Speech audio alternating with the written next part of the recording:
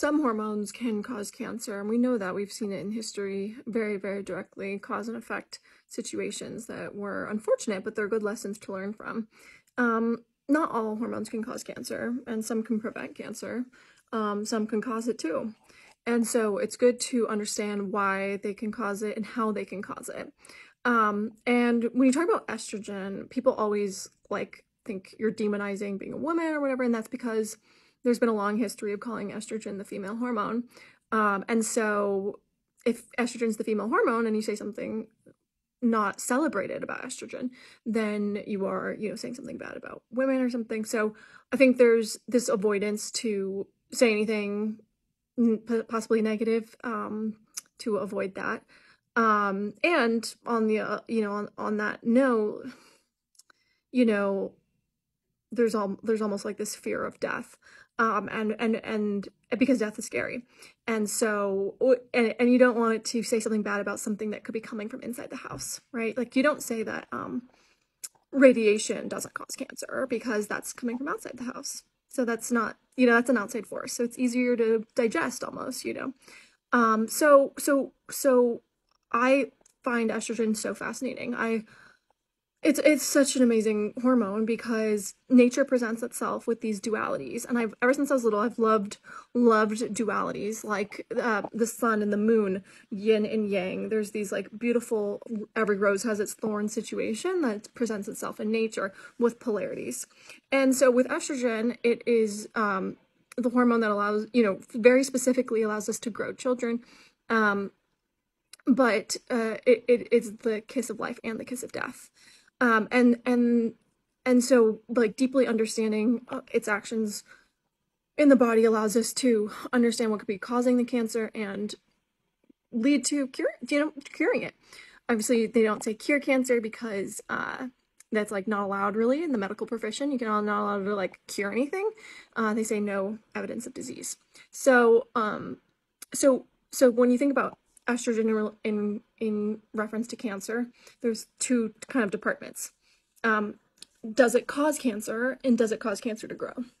And so one of the ways, first talking about can it cause cancer, when you think about a cancer cell, think about like it is a tiny building block that's you.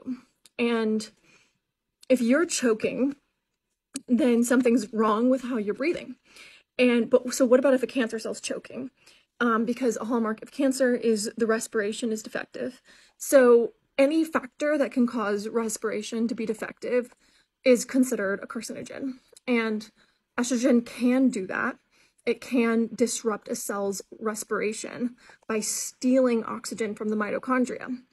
And so, and you can go like dig deeper into how exactly it does that, but basically it interferes with oxygen utilization, and oxygen is so important for a cell. So that's that one department of estrogen causing cancer. And then on causing it to grow, basically, estrogen's a growth hormone.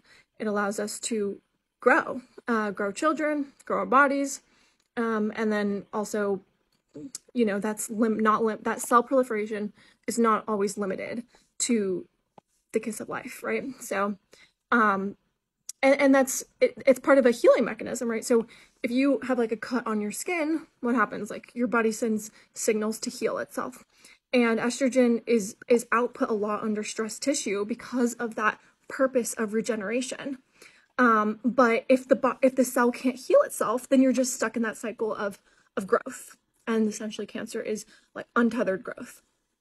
And so then you might be saying, oh my gosh, well, it's doing all these crazy things, these bad things to your body. And I don't like when people go there, because it's like saying that I'm demonizing being a woman. Like, I'm a woman, I have estrogen, men have estrogen.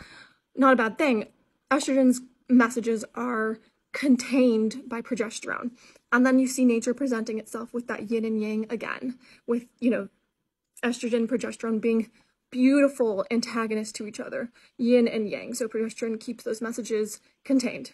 And that's very clear in the menstrual cycle. After the surge, a wave of progesterone to hone that in, So that's a little bit of how, and estrogen is not the only hormone that can disrupt the metabolism of a cell. There's serotonin that I've, written about before that can disrupt the metabolism.